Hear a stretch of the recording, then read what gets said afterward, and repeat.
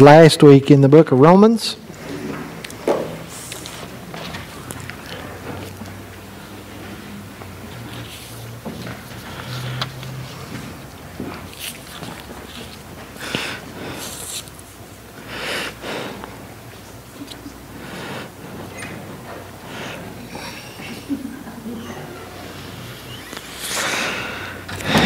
We got a lot to cover, so let's kind of hit the ground running. Let's start in verse 8.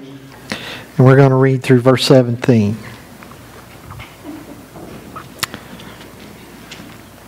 First, I thank my God through Jesus Christ for all of you, because your faith is being reported all over the world. God, whom I serve in my spirit in my preaching of the gospel, His Son, is my witness, how constantly I remember you in my prayers at all times. I pray that now at last God's will may be God's will, the way, may be opened for me to come to you. I long to see you, so that I may impart to you some spiritual gift to make you strong. That is, that you and I may be mutually encouraged by each other's faith. I do not want you to be unaware, brothers and sisters, that I planned many times to come to you, but have been prevented from doing so until now, in order that I might have a harvest among you, just as I have had among the other Gentiles. I am obligated both to the Greeks and non-Greeks, both to the wise and to the foolish. That is why I am so eager to preach the gospel also to you who are in Rome. For I am not ashamed of the gospel, because it is the power of God that brings salvation to everyone who believes, first to the Jew, then to the Gentile. For in the gospel the righteousness of God is revealed, a righteousness that is by faith from first to last, just as it is written, the righteous will live by faith. Let's pray together. And I want to add one to our prayer list that we didn't add, and that's Vicki Foster. Vicki's going through some rough times right now. She's been sick and some other issues that are going on, and so I want to pray for our lesson, and I want to pray for Vicki. Father God, we thank you that we can open up your word and study together today. We thank you, Lord, that you provide us a place. You've provided us a place for a long time to meet. And we just thank you today that we can open up your word and study. And we pray for our sister Vicki. We're her family here. She has no one else. And we pray for her family in Michigan, and just pray for her, Lord, as she's been sick, and then some other issues that have been going on with her. And so, Lord, we just pray for your touch to her, that you watch over her, that you take care of her. Help us as a family express to her how much we love her, how much we care for her, and how much we want to help and be her family. We praise you for everything you give us. It's through Jesus we pray. Amen. You know, we started last week and we started talking about the power of the gospel and how that God is the center of this book. It is a message about God. It's a message about God's gospel, about God's good news. And we have good news to share. I like sharing good news. I had a guy come in the office Monday, and I've known him a long time, and he said, "Hey, I'm gonna be at services Sunday," and he started talking to me about our association through the years. We've known each other for 25 years, and so he was, or maybe not 25 years, close to 25 years anyway. And so we started talking about the association and of each other and everything. And as we were talking, he said, "Well, what are you preaching on this Sunday?" And I said, I said, "We're in the book of Romans. So I'm going to talk about the good news, the power of the gospel." And so as we began talking, he said, "Well, here's my take on the gospel." And I shared a little bit of his take on the gospel. And I was like, that's not good news. That's not the gospel. Yeah, it is. I know it's not. The Bible tells us what the gospel is. Gospel means good news. It is good news. And it is to be the center of our lives. It is to be the center of who we are. It is everywhere we go, we're to be sharing the gospel. That life is not about what we're going to be doing. Life is about, as we're doing what we're doing, we're sharing the gospel. That's who we are. That's what we're about. We think, for some reason, we buy into the cultural aspect and we buy into what the American church has done with some things that we lose sight that what we're about is the gospel. That Paul said, and we looked at this last week, we talked about him being a servant of God, being a bondservant, being a slave of God. And we don't think about living as slaves because we're so free in this country. We don't think about how free we are to serve God. That we are called to be His servants. And so with that in mind, you think about this next part in this text that he starts off and he talks about how in his preaching of the gospel he longed to be there in Rome. He longed to have fellowship with them. Fellowship in the gospel. He says, I want to be there with you. And he says, God is my witness that I've been praying. He says, I want you to know how I pray for you and how I prayed that God would open up a door that I would be able to come to Rome and I'd be able to be there and I'd be able to see you. And he says, every time that door just seemed to close. It was like it just wasn't possible for me to go and to be with you and to preach to you, and not only to preach to you believers, but that other people, that there would be a relationship that our relationship would grow, and through that relationship I would share the gospel and you would share the gospel, and we'd see other people coming, other Gentiles coming to Jesus. And he says, I just long for that. And of course, if you go back and you read the book of Acts, finally Paul gets that opportunity to go to Rome. It may not necessarily be the way he wanted to go. He wanted to go freely. He ends up going and letting the Rome pay the dime for his going. But sadly, he goes as a prisoner. Because when he's on trial in Jerusalem, he appeals to Caesar. And as a Roman citizen, one born as a citizen of Rome, he had that ability that he could just skip all the other courts and say, hey, I'm just going to appeal to Caesar. I want to go see Caesar and let him judge the matter. And so he ends up going. But he says, I want you to know how I have longed, how I have wanted to be with you, because if I'm with you and we have this fellowship together, and it's a fellowship based on good news. It is a fellowship of support. It is a fellowship of that we're together. We have a fellowship. We have a bond. What is our bond? The reason that we're together today, that we have a bond together today, is because that we are all united together through the cross of Jesus. That we all understand something. The cross is the great leveler of ground. That there's no hierarchy, there's no anything. I don't care for hierarchy. I just don't.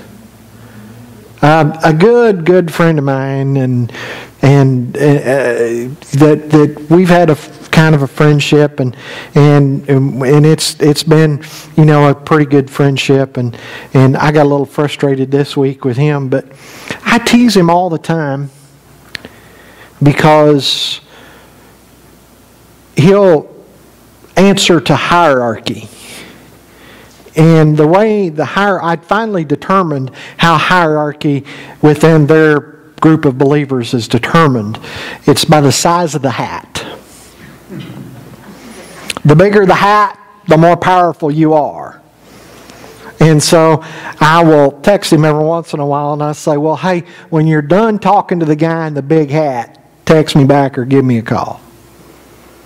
And so, in fact, I sent him a text this morning, and I said, to my dear cross-dressing brother, I hope church goes well today.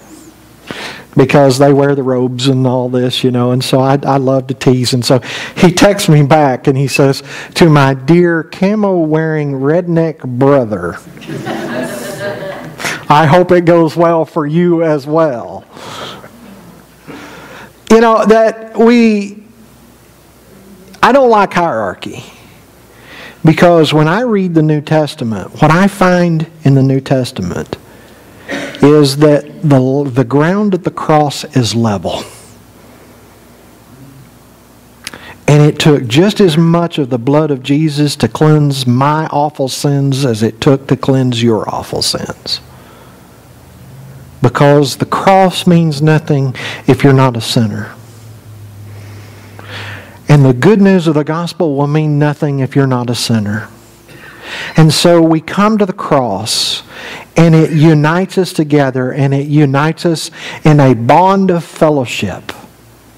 And that fellowship is based on the fact that we have all come to Jesus. That we have all accepted the good news of Jesus. And so Paul says, I can't wait to get there. I want to be with you. I want to have this fellowship with you. I want to mutually encourage your faith, and you're going to, because it's a mutual deal, you're encouraging mine. And as I was studying this, it was something that I heard and started thinking about and studying, and I said this last week, and I want to say this again. That when we're together as a group of people, whether it be Sunday morning or our men's group or Wednesday night or when we're together on Tuesday and we're unloading all the food, that whenever we're together, when that fellowship is together, and here we are today, and Melinda picked out some awesome songs for us to sing. And Linda always worries. She said, oh, I messed up last Sunday, something. My hands don't work the way I did. And I'm thinking, she's telling me that Wednesday, and I'm thinking to myself, I didn't notice it. You know why I didn't notice it? Because I love her so much and I appreciate her. She's my sister that I never had. And you know what I see? I see you, this beautiful Christian lady sitting behind that piano. I don't hear any mistake you make. I hear beautiful music, right? And Melinda's singing that song. She said, one of these days I'm just going to shout. And I thought, well, maybe you ought to. You know? What is our bond? But here's what I want. I want to make sure that when we're together, whatever is said and whatever is done will help somebody here in this room on Tuesday afternoon, or on Thursday morning, or on a deep Saturday night when you're in pain. I want what we do to make a difference. I don't want us to be a production. You know, the idea of church as this big fancy production is wearing thin on our culture. Because people are no longer wanting to just come and sit in either a pew or chairs and see a production up on the stage and see the wonder and all of that. That's not what they're looking for. I'm convinced that there has been a major culture shift that people are saying, if I'm going to be a part of something, I need it to make a difference so that I can make a difference. So I don't want us to be where we just come and we're together, that we're going, hey, how am I going to make a difference? How is this going to make a difference? And Paul says, I want to be there. I want to be a part of that fellowship with you. I want to, and it's a mutual deal, and I'm so encouraged. Every Sunday, I'm so encouraged. I go home, and now there's been times where there's been, things that were said or done or frustration. I mean, gosh, I've been here since dirt, it seems like sometimes.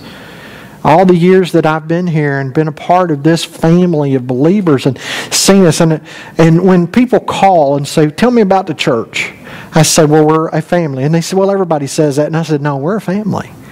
Well, what makes you different from the family down the road? I said, because we're dysfunctional. And they're like, it always strikes them. They're like, well, Did you do? Yeah, we're truly family because we're dysfunctional because we fuss with each other, we fight with each other. But you know what happens? You let somebody down the road say something about one of these people in this building, and they're just like siblings. They're ready to kill them. And they're like, oh, okay. One Sunday I told a story about a guy calling me up and insulting me, and Bobby wanted the man's number. He was going to go kill him. You know, he was like, hey, you don't get to talk to him that way. I'll go kill him. And so we have this bond, this mutualness. And so, yes, there is this thing that not only do I feel like I want to be there for you, but I feel like that I could call any one of you and say, hey, I need help.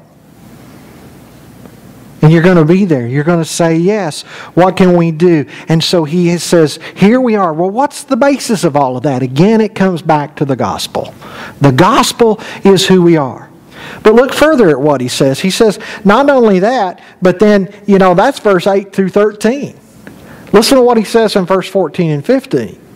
He says, I am obligated both to the Greeks and the non-Greeks, both to the wise and to the foolish, and that is why I am so eager to preach the gospel also to you who are in Rome. He uses this term here, obligated, which is a debt term. It's a term of whenever you go down and you borrow money or you buy a car or you buy a house or whatever it is and you sign on the dotted line, you're saying, I'm obligated. I'm obligated to pay this debt. That I will meet my end of the bargain. That you say you're going to do something, you're going to do it.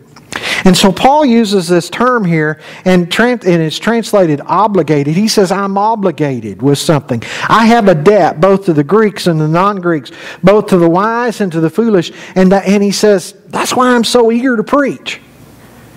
Now, preach, we think of, well, that's what you do on Sunday. No, preach is to proclaim that here we are as a group of people. He says, I can't wait to get there to Rome and just share the good news.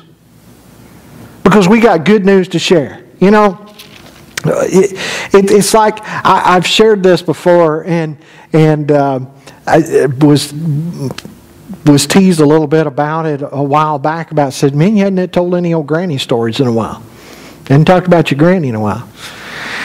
And, growing up with, and living there on the farm with Granny and Granddad, they had a powerful impact on my life. They kind of shaped it so it was their fault, okay? But Granny used to get so mad at me because we had a party line. And she hated it if I came in the house and she was sitting there on the phone like this because she's listening in. And if I made a noise, then somebody knew she'd picked up. And she was sneaky because, did any of you ever have a party line phone? Yeah. When you were on there, you knew when somebody else picked up, right? Because you heard it. And so it's funny because she could sneak that receiver up and listen. She could listen to what the neighbors were talking about. What used to get me is that Florence and Gladys used to talk. That was some of our neighbors. They just pick up the phone and talk to each other. They just kind of had a set time. They'd be together all day long, and then they'd tie up the party line by picking up the phone and talking to each other. Like, wow, tied up everything. But once somebody could call, and Granny could be busy because she was always busy doing something around the house, and I would answer the phone, and somebody would tell me, hey, tell your Granny this, some bit of bad news, And so I would tell Granny that. One of the worst times that I ever got in trouble with my Granny was we got some bit of bad news.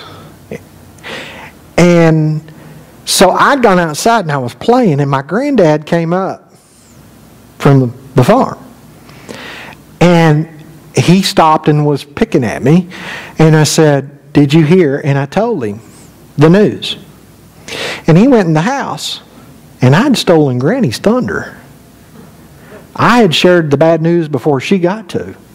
And she was so mad at me.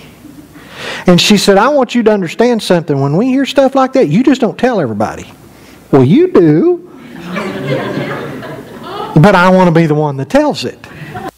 You ever get a juicy little tidbit that you just can't wait to go tell. The gospel is just the opposite of that. The gospel is good news.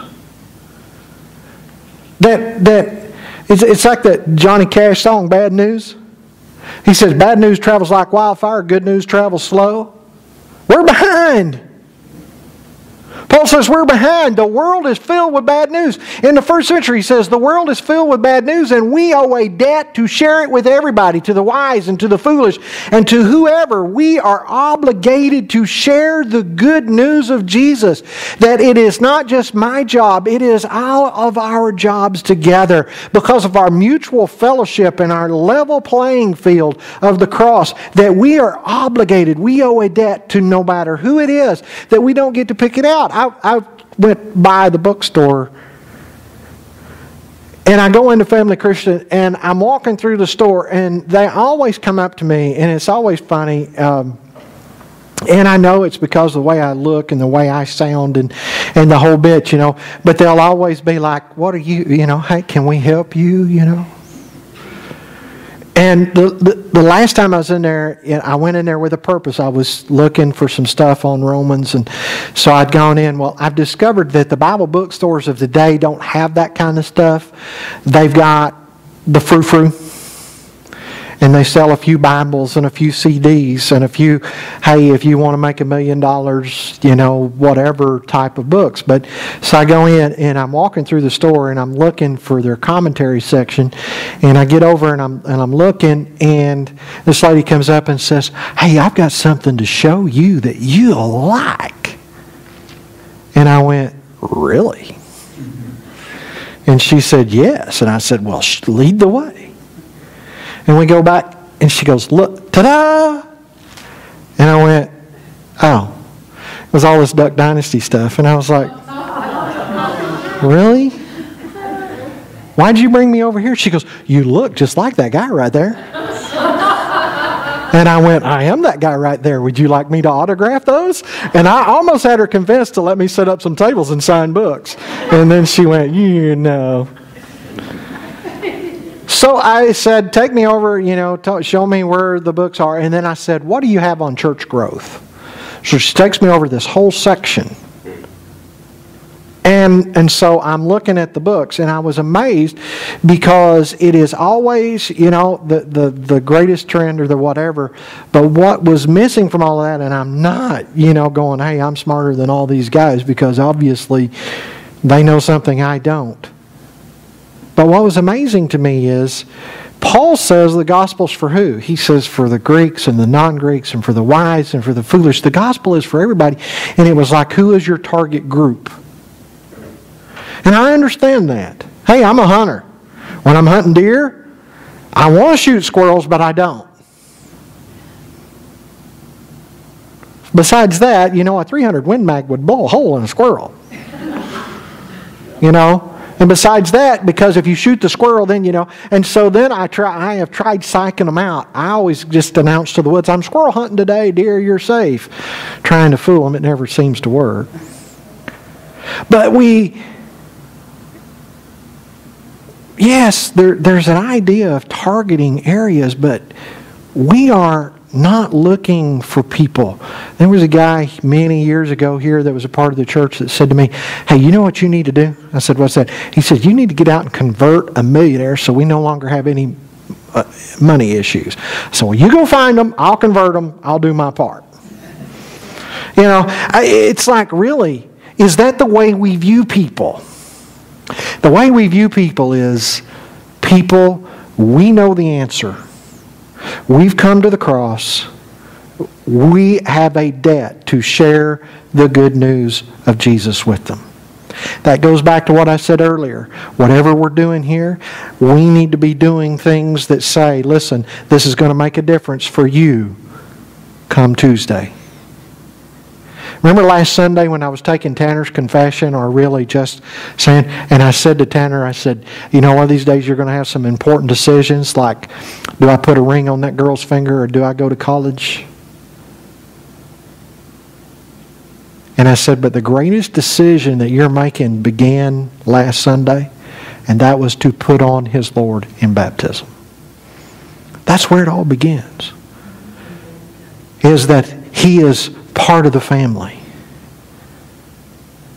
So we are obligated to share the gospel. But look further at what he says. Finally, he says in verse 16 and 17, he says, "For I am not ashamed of the gospel, because it is the power of God that brings salvation to everyone who believes, first to the Jew, then to the Gentile. For in the gospel the righteousness of God is revealed, a righteousness that is by faith from first to last, just as is written, the righteous will live by faith." Now think about this. He says the gospel is our power. The gospel is the power of God unto salvation. It's the power, the Greek word, and of course everybody that's ever been in church. If you've been in church very long, you will have heard about the gospel being the power of God unto salvation. And somebody will have, some Greek scholar who's smarter than me will tell you that the word there is dynamo, from where we get the word dynamite and talk about the explosive power. It's just that he's saying here that the power, the very power of who we are. So we have a fellowship in the gospel. We're obligated to share the gospel. And he says that gospel message is powerful. And he says he's not ashamed of it. When he says he's not ashamed of it, you have to understand something. He says, well, why would I be ashamed? Why would he be ashamed of the power? You've got to understand that Paul would have had times that he would have been tempted to go, man, I'm among this group of people here, and I'm kind of afraid to say anything. It happens to him in the book of Acts. In Acts 17, he is preaching. The group of people look at him, and there were philosophers that traveled around, and people would say, oh, this guy is here, this person is here, and they're going to speak. And so people would gather in, and they would hear them speak. And then there were those that would get just a little bit of philosophy. Just a little tidbit of it, and that's what they would talk about. They wouldn't really understand it. They would just get just a little bit of it. And there was a bird that caused a lot of problems with the fruit crops.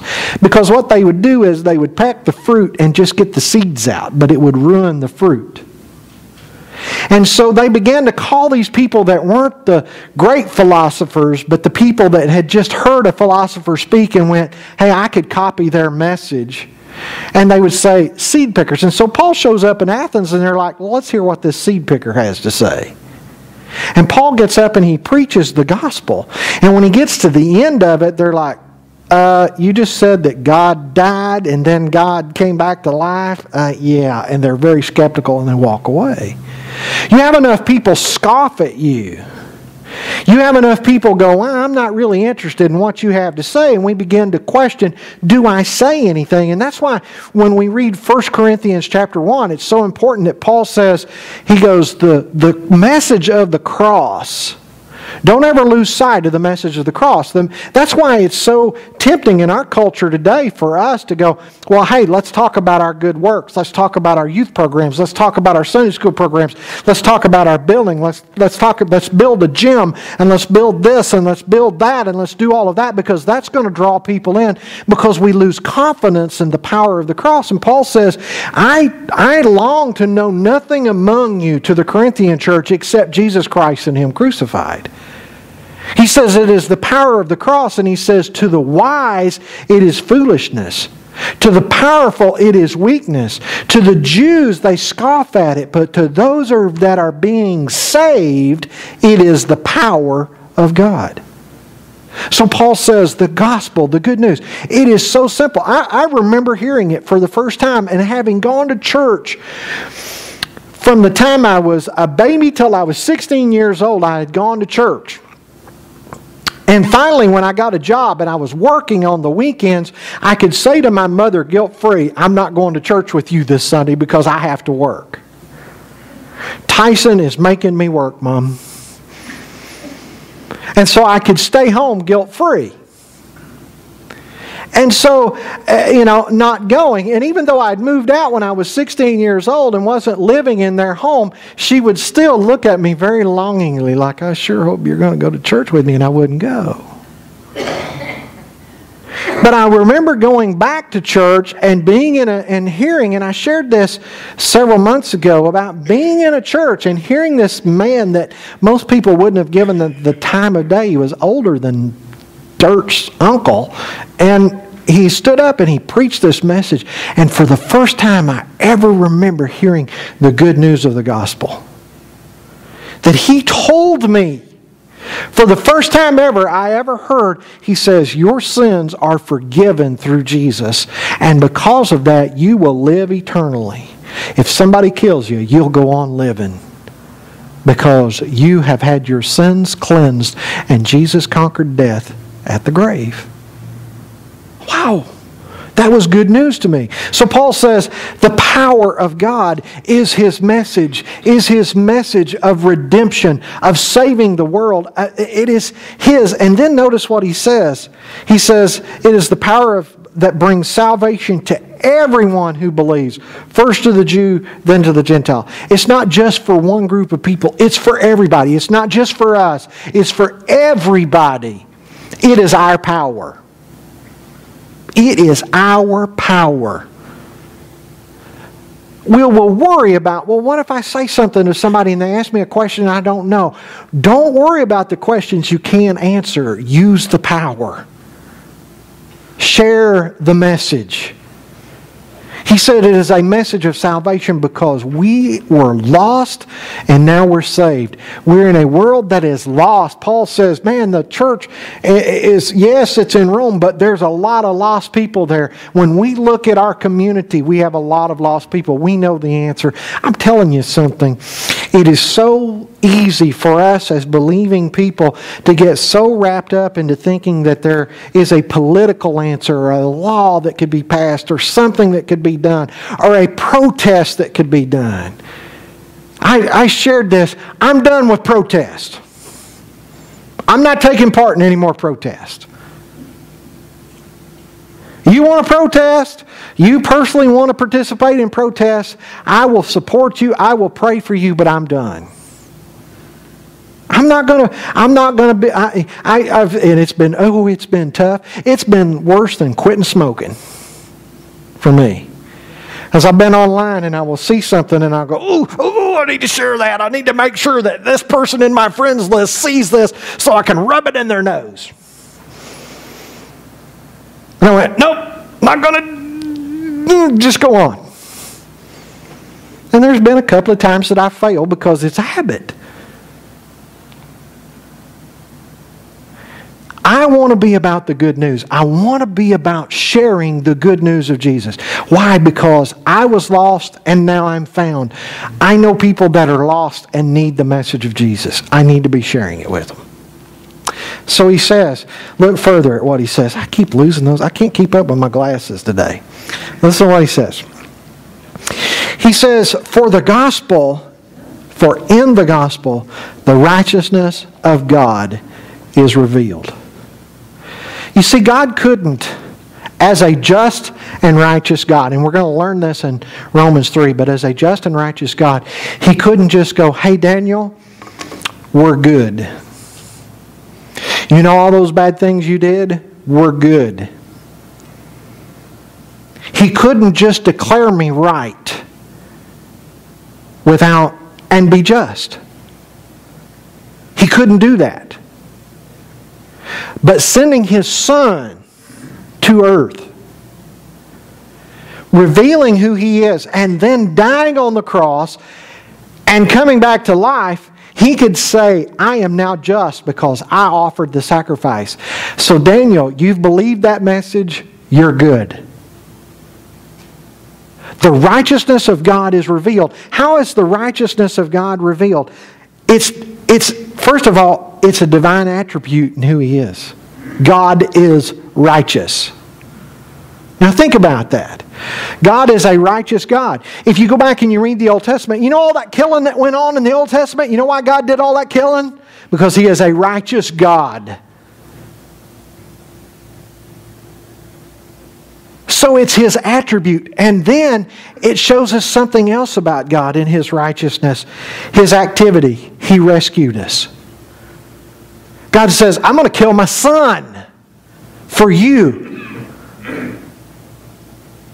The activity that I will perform there on the cross will show who I am. And then it is His divine achievement, because He says, guess what? I will declare you righteous. I can't be righteous outside of the blood of Jesus. The Old Testament also proves that. God says, here's my standard, follow it. What'd they do? Messed it up, didn't they? We go, oh, well, that was them, let us try. There's no way. Many, many years ago, too many years to really remember, but I was a youth minister, and we took a group of kids to Searcy, Arkansas, to a program, and I will never forget this. At the last thing that we were there, one of the guys spoke, and when he spoke, he said, see how long you can go without complaining today. We made it to the parking lot. I got the kids gathered up, and somebody said, oh man, I'm going to have to ride with them in that car again, and he really smells bad, and she whines all the time, and this one drives too fast, and I get car sick, and oh, Mr. Daniel, please don't make me ride with them. And one girl that was riding with me and Debbie was like, please don't take me at home at all. You know what my home life is like, and I really don't want to go there. Can I just come and live with you and Debbie? And I'm looking at all these other little kids, teenagers, going, do you know what this kid's going through? I want to just beat you. Because she's saying, can I live with you and Debbie? Because you know what my home is like. And I've got to take her home. And she gets really quiet when we're 2 blocks from her house. She grew up in the Fayetteville Housing Authority. And if you know where that's at, you know what I'm talking about. And she didn't want to go. And I felt so sorry for her. And it was heartbreaking.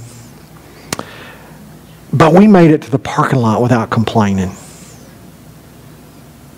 We can't do it. We can't go without sinning. Any of you want to say you didn't sin yesterday?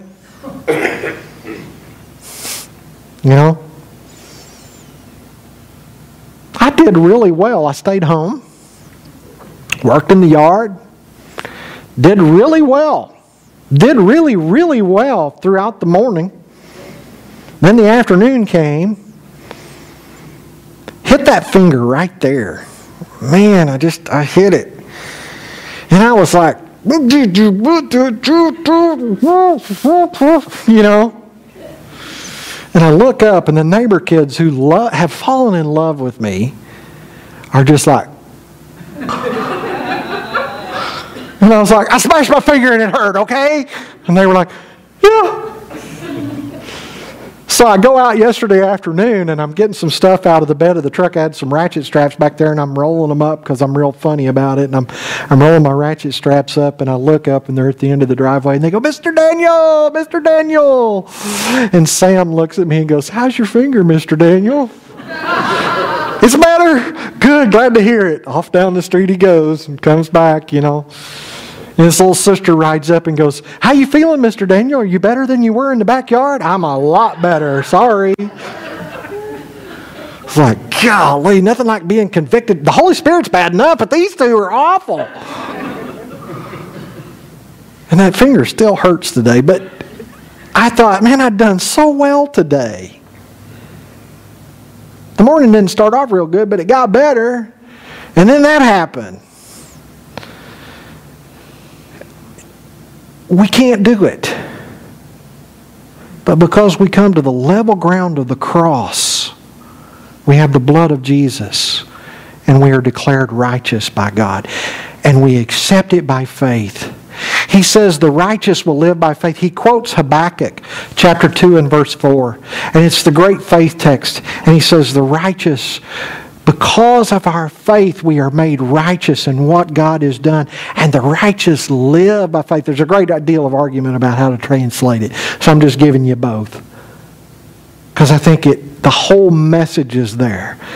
The righteous live by faith, and the righteous are made righteous by their faith.